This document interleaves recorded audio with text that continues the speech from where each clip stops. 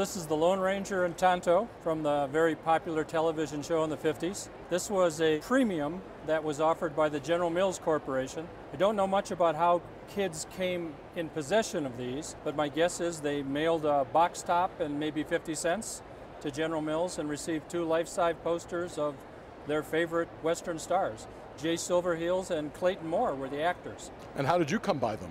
I used to be a relatively large collector of memorabilia from my youth and from other youths, and I bought these on an online auction. What I liked about them was they came in the original mailing envelope, so it had some interesting provenance to it that at least I could see where it came from and who it was mailed to and all of that, and I thought it was very unique. And I think they got to be a little bit rare because paper items and kids stuff never seem to last very long. You're absolutely right. These were things that children ordered using box tops from cereal. Okay. They couldn't have been happier. For us, these are life-size images. For children, they're larger than life. Right. And when your heroes, the Lone Ranger and Tonto, who've been on your TV, to have them in your room would have been such a thrill. I think it's also safe to say that most kids who had them tacked them up to the walls, kept them there, and when they grew up, they took them down and threw them out.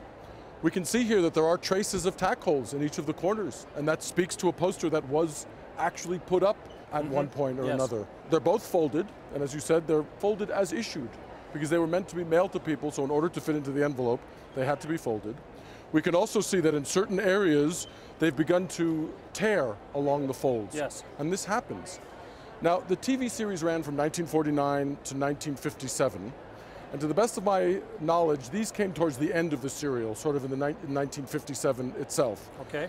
They are indeed rare. I have found a few copies of these up for auction in the last couple of years, and I think currently, as a pair, an auction estimate would be between $1,200 and $1,800. Wow. Even with the slight tears? Even with the slight tears. An estimate of $1,200 to $1,800 you could pay to have these restored.